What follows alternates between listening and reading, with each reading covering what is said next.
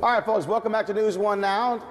TV One, broadcasting live from Houston City Hall with the Congressional Black Caucus Foundation holding an economic summit here. Of course, Houston, as our last segment, still recovering from Hurricane Harvey, but there are also so many other issues to deal with when we talk about what's happening with African Americans. Joining us right now is Houston Congresswoman Sheila Jackson Lee, of course, who is running the foundation. Of course, the CEO is Shawnice Washington, but you always have a member who also is very much involved. So, Congresswoman, how you doing? I'm wonderful, thank you so All right, much. so you just brought it back in your hometown. Just hold the microphone there up. There we go. Right. So back in your city here. First and foremost, why did you want to have this economic summit here? Well, first of all, I've got to thank my board members. I chair the Congressional Black Caucus Foundation, and certainly the staff, as you indicated. The president and CEO is Shawnice Washington. We had wanted to come to Houston when I took over as chair of the foundation in the early part of 2017. We were not expecting, nor did Hurricane Harvey give us a notice. But as you well know, I know my friends spoke about the fact that Hurricane Harvey was the most significant hurricane and flood on the continental United States, could fill 24,000 Astrodomes in terms of the amount of flooding.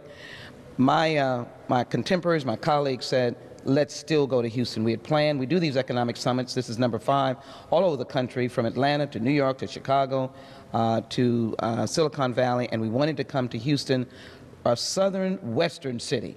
And the character of Houston, I think, would reflect the resilience of a strong African-American community, but as well a strong business community, but a community with needs that still has those who are struggling. But little did we know that we come to Houston in the backdrop of people still fighting to come back. 300,000 homes right now are in essence underwater, multifamily and single family, and of course we still have to fix those bios, and that's the fight that Houstonians are in, pushing the President and the United States Congress to not nickel and dime us. And so we as the Congressional Black Caucus Foundation wanted to come and emphasize the resilience, the many minority businesses, access to capital, but we want to show that we are concerned as policymakers as to what we do next to have a long-term recovery, working with the mayor of the city and other local officials. Who are some of the folks who are going to be speaking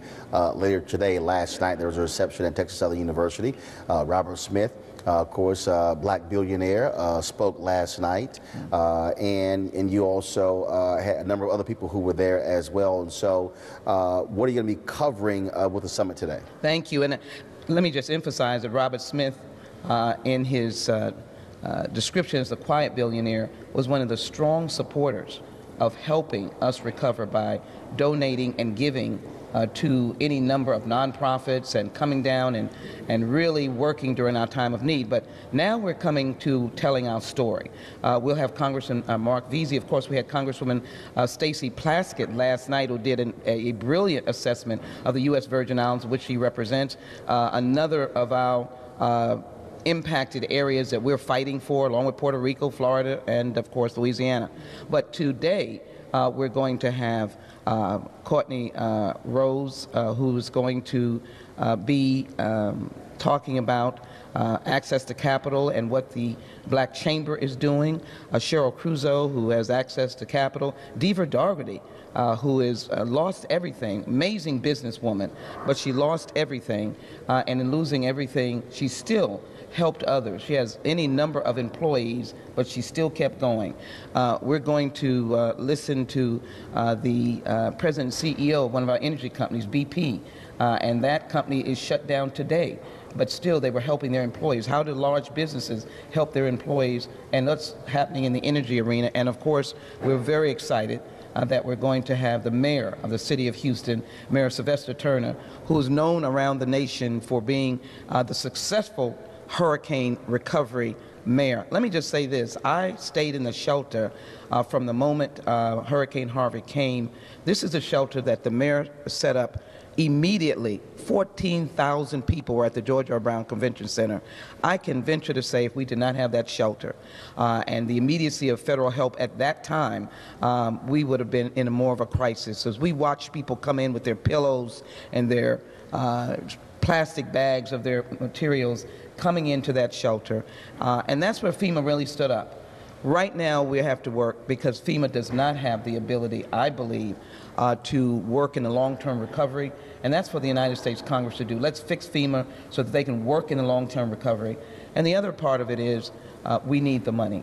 And if the president has promised the money to all of these regions of Irma, Maria, Nate, and Harvey, we need to be able to not nickel and dime the recovery of these people. One of the things we talk about is, I was just talking about, is building capacity. Houston has a significant black business class. You also, of course, have TSU, Texas Southern University, third largest HBCU in America, just down the street, some 50 miles. You have Prairie View A&M as well.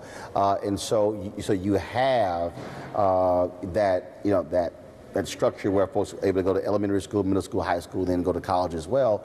And so what do you see as necessary to be able to build that capacity for black-owned businesses where we are able to create wealth? That is the, I think, singular question when you talk about recovery, and I believe it is a combination and a partnership with the larger private sector and we call it corporate America, and our largest expender of dollars, and that's the federal government during this recovery.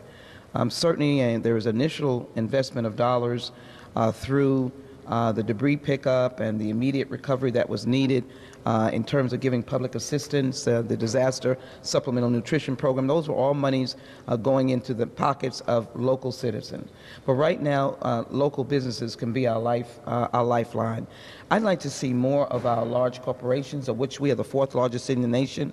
We have a huge energy sector, but we have a medical sector and as well a technology sector. Let's do more sharing and utilizing small businesses in the tech area, the finance area, and as well the policy area. So more collaboration where they're getting more contracts, more African Americans utilizing black businesses. They're everywhere, and they cross the spectrum from medicine to real estate to tech and to finance. So using more businesses, and again, a mindset of the federal government. For example, I've introduced legislation. I hope we'll be able to get it in along with a colleague of mine, a Republican colleague, that will establish $1 billion fund for small business grants. Usually the SBA gives you loans.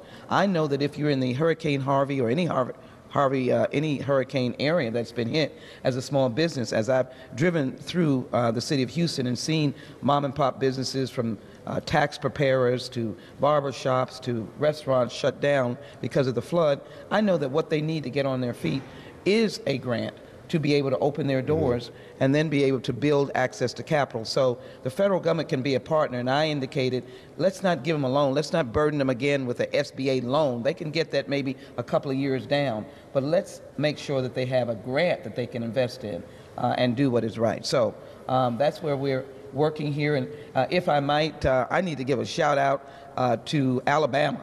I'm taking off my Congressional Black Caucus Foundation chair hat. I just got off the radio. Speaking into Alabama, this is a historic moment, and it's historic tomorrow. And so I'm hoping if you've got any relatives in Alabama, Houstonians, if you've got any relatives, get them out there, because the vote is power. What a mighty change it could be to really help and have oversight. And my last point on that is we're coming into our 2018 elections, and we need election security. You need a change in Alabama. All right, then. Well, we certainly appreciate it. Happy Houston. I'm so glad to be with you. I'm so happy. Thank you. Well, a Houstonian right here. Well, of course, that's right. Jack Yates High School. Jack Yates. Glad to be here. Growing up in the Clinton Park area, so we certainly appreciate it. We love you. Thanks a bunch. Thank you so very much. Will the summit be live streamed? It will be live streamed. We're excited about that. And okay, so we encourage you to look at the CBC Foundation website? Absolutely. And great speeches are going to be made, as I indicated. We've got just a great panel of individuals coming for you to hear and learn, see, and do.